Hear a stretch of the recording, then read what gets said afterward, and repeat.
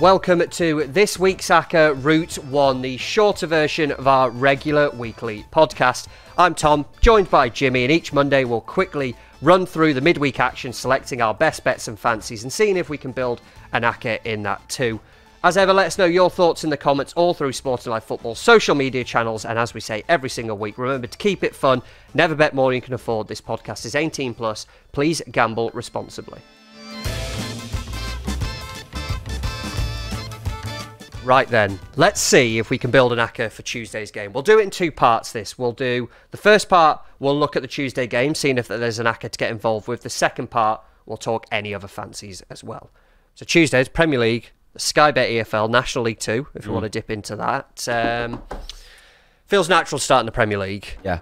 Where else but the Premier League? What you got for me? It's a bit of an iffy one. This is a good start, isn't it? It's a bit of an iffy one. Go on. Start strong. We like iffy one. 6-4 about Fulham to beat Everton. Now, okay. When I initially looked at the slate, it didn't stand out at all, but you scratch the surface a little bit, and there's a key bit of information that really sticks out. Now, it's about Everton, one winning the last 8, and I was thinking, why on earth could that possibly be? I'll tell you why. You did tell me how to pronounce his name before we started recording, but I forgot. Decore. Yeah, that'll do. Decore, he has unbelievable pressing figures. He's been a monumental part since Dyche took charge at Everton. Impressive in terms of offensive output as well. He's playing close to the striker. Ninad, as I usually do, I lean on him for all the intelligent bits of information. He informed me that his non-penalty XG per shot is 0.2, and he did the Italian gesture after saying that. It's important. It's important. It's important as heck. He's crucial in both boxes, in and out of possession. He's missed 7 of the last 8. And without him, Everton's only win came in the replay against Palace. And I don't know if you remember, but Andre Gomez, is it Andre? Another yes. name, Butcher. Yes. Yeah, it is. Yeah. Andre Gomez scored a worldy free kick to nick that game. So without Decore, Everton are poor. And crucially, Tom, he's ruled out here, so yeah. Fulham really. We're going to finish this with he's back for this game. Then it's all right. Let's delete that entire thing. Yeah, looking, he's been ruled out of Fulham's clash with obviously the Fulham clash. He's out the Tottenham game as well when they go to Goodison Park, so potentially one to remember for the weekend there as well. Yeah, I'm all over this. To be fair, looking at Fulham's home results as well, we focus on Everton. They beat West Ham 5-0, beat Forest 5-0, beat Luton, beat Sheffield United, win over Arsenal for good measure as well recently as well. So. Okay. Around 6-4, is it? 29-20? 6-4, yes, sir. I'm happy. Let's take Fulham then for the first selection of this midweek's Acca, I should say there, around that 6-4 marker. Let's go Championship next, actually, because there are 2 games that are jumping out to me here. We've got Coventry, Bristol City. We've got Leicester, Swansea. 2 home wins, but to me it feels there's a drastic difference in price. Yeah.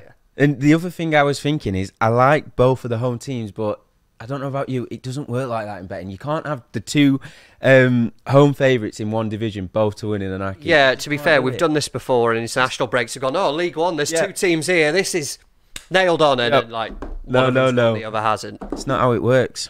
Who do you fancy then? Because, can I guess? Have a guess. Foxes. How dare you? No, it's the other one. I knew it'd be Cov. Go on. Yeah, this is 4-5, this price here. I'll let you take it away because I know how much you love Coventry, but this was a game I had down as well that I really fancied. Yeah, well, I love Coventry, but I'm also a big fan of Liam Manning, and I know you touted them to have a late push for the playoffs in the outright preview. I'm going to need a late push here. It's not started well since I wrote that. I'm just keeping any minute they're going to jolt into life. Any minute. You're leaving a bit late, boys. 1 win in the last 7. Yes. It must be said that win came against West Ham in the Cup, so a pretty big scalp, and they also drew against Forest in their most recent game, same competition. But away from home, they are poor. 1 win in 10. Polar opposite of that, Coventry, they're in fine form, unbeaten in 11, only lost once at home all season. So essentially what this boils down to for me is good home team, bad away team. Easy. Looking at this, 9 unbeaten now, 11 all comps, 7 have been league wins. And Bristol City as well, Solomon and Road Island City, they just struggle on the road all season. It's something that has just carried over, whether it's Nigel Pearson, whether it's Lee Manning, whoever, they just can't crack it. Yeah. I'm not too sure why. I also just put Ben Shepherd, Josh Eccles midfield and a fire emoji. That was basically my analysis because I'm, cool like that. Yeah. That was my notes on Coventry. Well, you don't need to say any more, really, do you? Don't really need to say any more. Fire emoji. I mean, if we've both got Coventry, second pick. Yeah, it seems too easy breezy, but Seems quite nice. So as a double, you're talking around 7-2-ish on a Fulham and Coventry double there. yeah. Where There's one more game, though. I was going to say, where are you going to take us next for this last pick? Because I was stumped after these two. I've got two more, to be fair, and the price difference, one's 11-8, one's 23-20. I fancy them both for a win, so I'll go for the bigger price, because if I just add this now, you're talking around 9.5 to 1 if you go for a treble here. Let me take you to Sky Bet League 2. Let me take you to a team that haven't played in seemingly forever, because they got postponement, they had the FA Cup involvement for the other side they were meant to play. Sutton to beat Harrogate. Now, you look at the table, you're going, what the hell are you doing here? I was just You are Googling the insane. table. I was just Googling it. I was thinking, So Sutton, now, Steve Morrison, former Millwall, Leeds, Norwich forward, is in charge. He dropped down to non-league, did very well there. It always felt like a bit of a stopgap until a Football League job became available, which he has. He took the Sutton job. Since he's come in, it's 3 consecutive draws. They're on a run of 4 consecutive draws. You go, right, and what? You got to remember where they were in the league.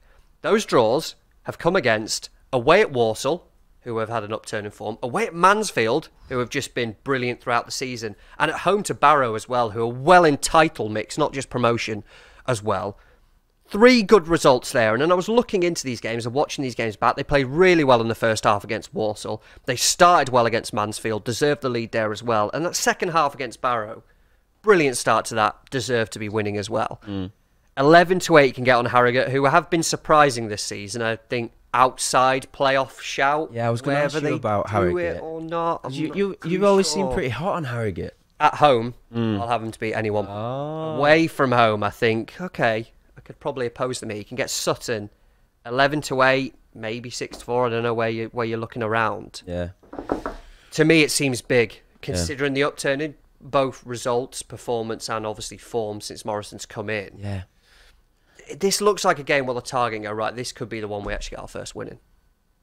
Oh, yeah. Well, I was just searching furiously because you said Steve Morrison. I was thinking, is that the same Steve Morrison who did so well at Cardiff? That's the one. That's the one. I can't remember where he ended up. He was... I've just got his wiki up now. Cardiff under 23s, Cardiff. Then he dropped down to Hornchurch. Hornchurch, that was it. And that to me, it was always like, this is a bit weird. But then it always kind of felt like, actually, are they London? Are they... That's the fucking difference, isn't it? Not too far. Upminster. Yeah, they're in London. And so it felt like, obviously, Millwall Way. I don't know. I think London's one little dot on a map. So I don't know where anything is. But it felt like, down south, and he doesn't have to go far. I was going to say, don't ask me where teams are. Just get the maps up, get Google Maps up. But he's gone to Sutton, and they have seen an upturn in form. I think there's a bit of a pull with his kind of status at certain clubs and the loanees they can get in. We're starting to see that already. 11-8, you can get Sutton to beat Harrogate. No, I really like it, and I was just thinking about his time at Cardiff, and I think that what speaks most about a managerial sacking is obviously it sounds too obvious to say, but it's the reaction of the fans, and there was genuine outrage when he got sacked at Cardiff because they were shifting the direction of the club. He was nurturing. He was nurturing the young players. He was bringing through the young players and out from the nest, young come on, ones. boys, come here, come with old Papa Steve. No, but anyway, I really do like that pick, especially if it's old Papa Steve in charge. He keeps them up. Does he? He keeps them up. I don't know who's vulnerable. Don't know, someone like Grimsby, Doncaster. Someone is vulnerable, and Sutton's up to... I don't know, maybe I'm getting carried away with early season form, but to me, I don't know, Sutton might stay up under Morrison. And they could start with a home win over Harrogate, which is what we want. If we put those 3 teams in, it's 9.5 to 1, that treble. I'm all over it. While you were just speaking, then I was trying to find the odds on to stay up, but I can't quite find it. Yeah, but we'll look at that. We'll bring it back up on Thursday's main episode. What about those 3 teams then? Yep. For Tuesday Acca. I'm all over them. Should we settle on that? I'm settled. That's a nice price, isn't it? We always say we want around 10 to 1. That's basically it on those 3 teams. Happy? Happy. This midweek's Acca then. 3 teams, 3 home teams. We've got Fulham to beat Everton. We've got Coventry to beat Bristol City. And in Sky Bet League 2, we've got Sutton to beat Harrogate. And as I said there, that treble coming out around 9.5 to 1. Coming up in part 2, we'll talk any other bets. So that's our Tuesday accumulator there. And remember to head to sportinglife.com/football. You'll be able to find that at an enhanced price. And if you haven't already, please, as we always say, like, subscribe on Spotify, wherever you get your podcasts, or YouTube. We'd appreciate it massively if you haven't already.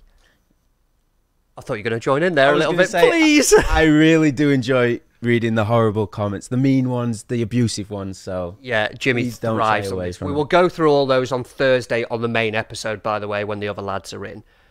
On to any other bets then for Tuesday, Wednesday. This is kind of going to be a feature of the Route 1 podcast. It becomes a bit more, just generic, not necessarily Acca picks or ones you can include. Any other bets? Tuesday Premier League, let's start there. Take it away. Where's your eye been caught? Have I? I've got bags and bags and bags of bets. First one. Look at his eyes. Look at the excitement in his eyes. The opposite of that Kay Burley dog. Happiness in his eyes. All right, God, I interrupted you. Carry on. Villa and Newcastle, start there. And I know this is a pick that you like because I've stole it from you. Oh, brilliant news. Past previews. Watkins assists. He's 10-3 for 1, 25-1 for 2. Whopping price. He's got 8 this season domestically, 1.5 key passes per game, which is a pass that leads to a shot. If you're not aware. You're at all the cameras here. Yeah, which basically means he's setting up a shot at least once, nearly twice every league game this season. He has set up 2 goals once this term as well, so you're going to get a run for your money, I think, at the 25s of about 2. It's an adapted role for him as well. We know him as a goal scorer, but this season under Emery, I've got him for top goal scorer in the league, so if he just stopped being so creative, that'd be nice, and kick it in the net himself.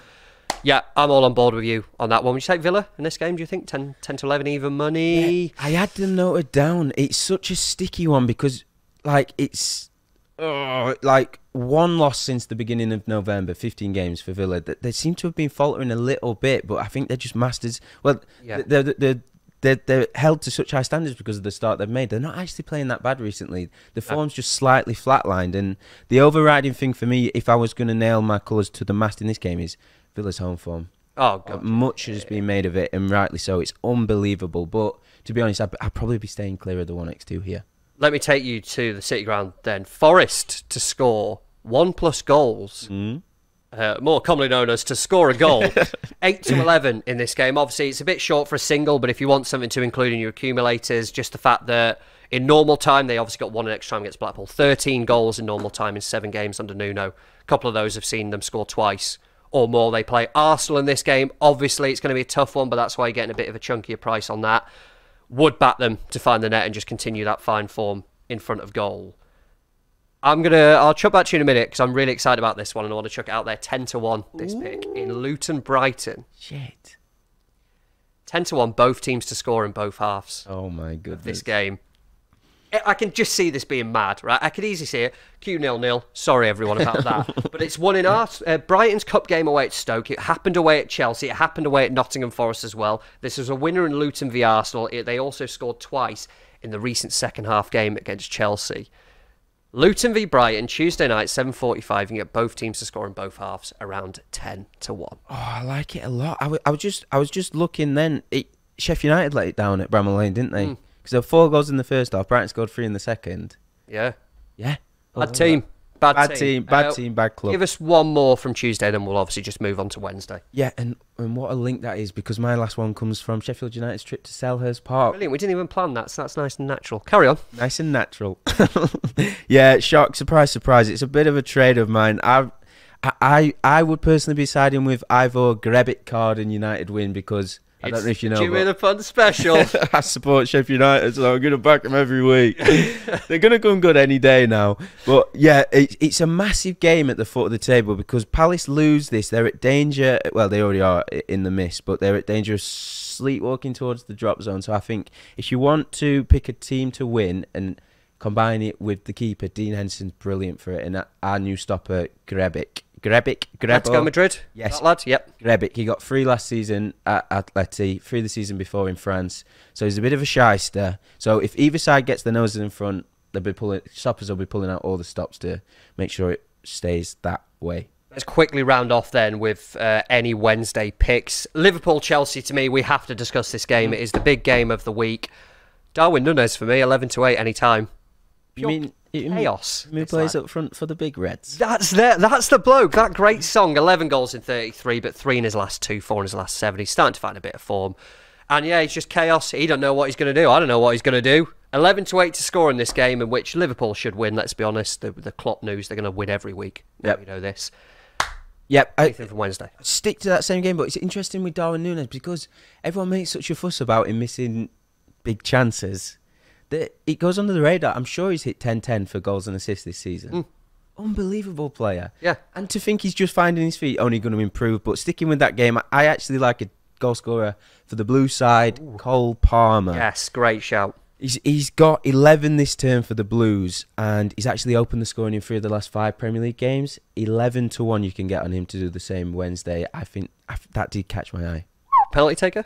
Penalty taker, yes, sir. Time. We will quickly round off, but I'll give you one more tip then. One more bet from Wednesday. I've got one more. Well, then, go on, you want to go first? No, you can have it. It's another goal scorer, and it's a bit ridiculous. City Burnley. Oh dear. But it was one of them where I was scrolling to find him because I have a keen interest. Lyle Foster, he's 7s, 365, and uni anytime. Big. Anytime. It's massive, but with good reason because obviously they're playing City. But my first impression of him was crap. He's never going to be able to score in the Premier League. What are they doing signing him? I was wrong. I was drastically wrong. He's brilliant. As a lone striker, he's everything you want. He's got 4 in 12. Goals per 90 for anyone who's interested is 0.37. So definite value in that price. Obviously, the opposition has plumped the price up a little bit, but his goals have come. He's got 2 against Villa and 1 against Spurs. So when they're playing against the high line on the counter, he can make something out of nothing.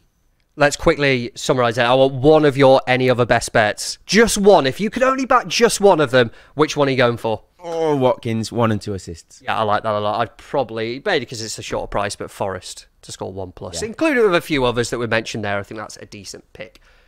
They are our selections then. We've got our Tuesday Acca. We've got our any other bets there as well. And as we say, remember to keep it fun. Never bet more you can afford. Please gamble responsibly.